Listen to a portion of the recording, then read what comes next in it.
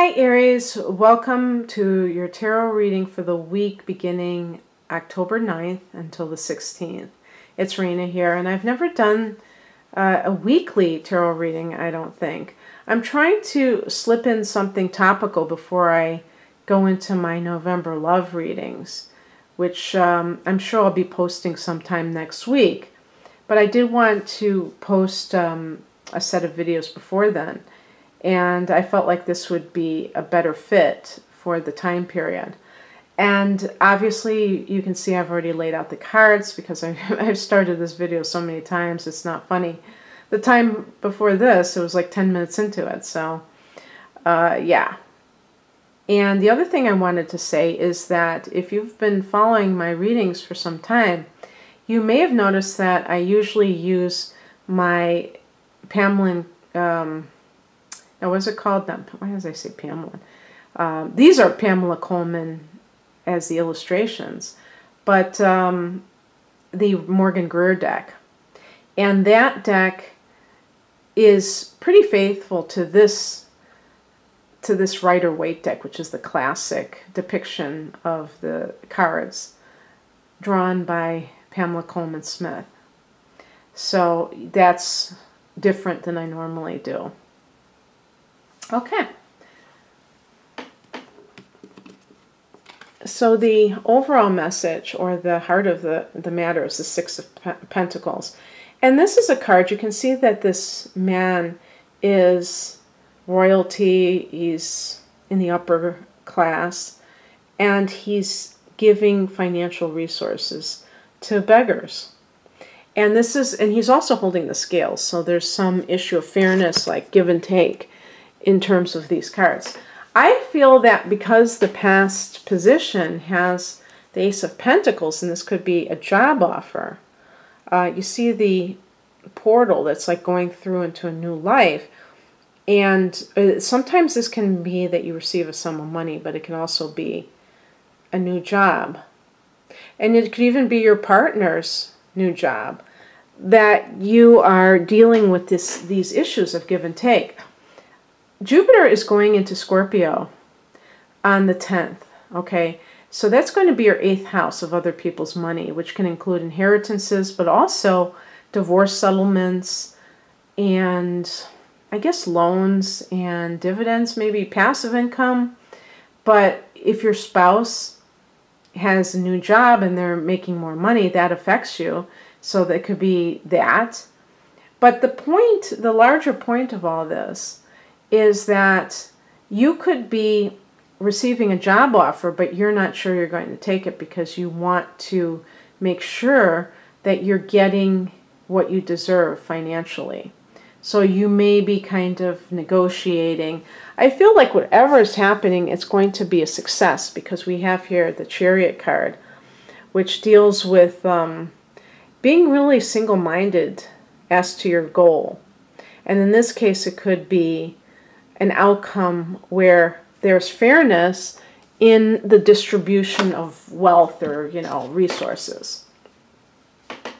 In some cases, in some marriages, we're looking at a situation where one person may be wishing to stay home with their children, and the other person, or maybe it's already begun, and the other person is, it's possible the other person is kind of lording it over them.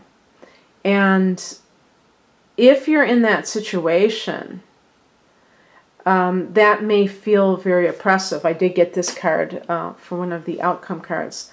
It's a card of anxiety. So take all of these cards as symbolism for what may be going on, themes of your life at the moment.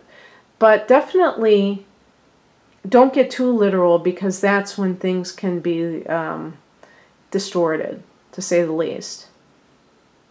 The Chariot card also connects the sign of Cancer, and I did get a Cups here, which relates to Cancer. And this is the card of marriage, the happy home, and it could be a wedding. The restored harmony within the family. So in some, you know, maybe not every case, but perhaps someone has decided to raise their children, and before they were in a high-powered career, perhaps, maybe that was you, and you decided that it would be better, or maybe you just couldn't take it anymore, being away from your children, you decided to raise them, and that has produced a positive effect in your family. But there's still that issue of who is earning the money and who is having to ask for the money.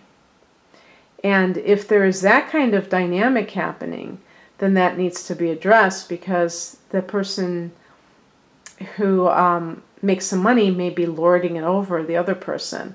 And in some cases, if that person who's earning the money doesn't like their job, they may feel resentful and think that the person who's staying home with the children hasn't made, and that it's unfair for them, you know.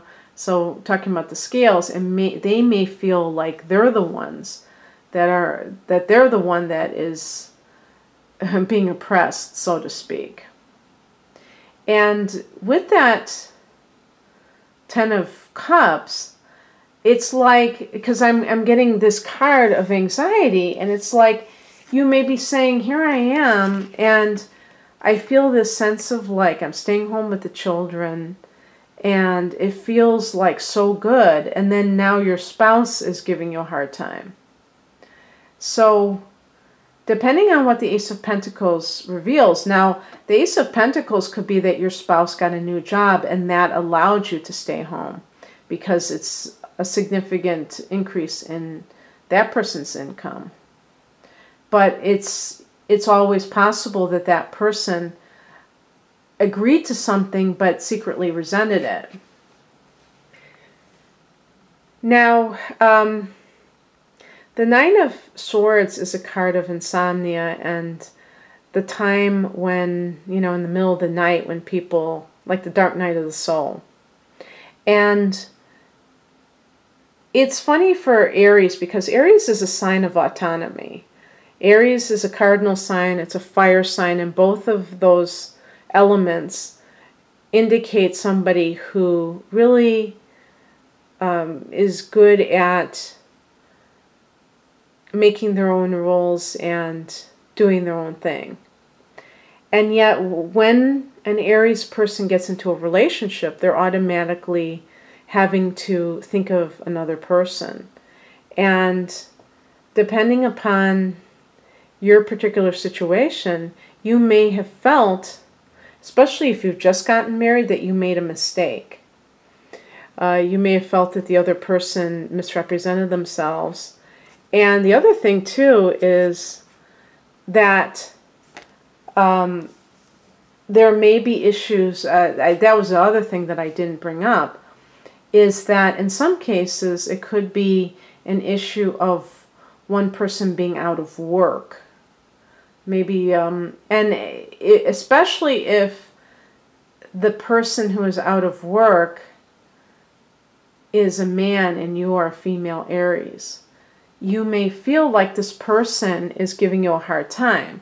Now, with this card, we're talking about a lot of good things. Maybe it's like financial benefits, but it's on the emotional end. So how do we go from this to this? Well, it might, remember, let's not get caught up in timelines here, even though I have specified that it's supposed to be in this order.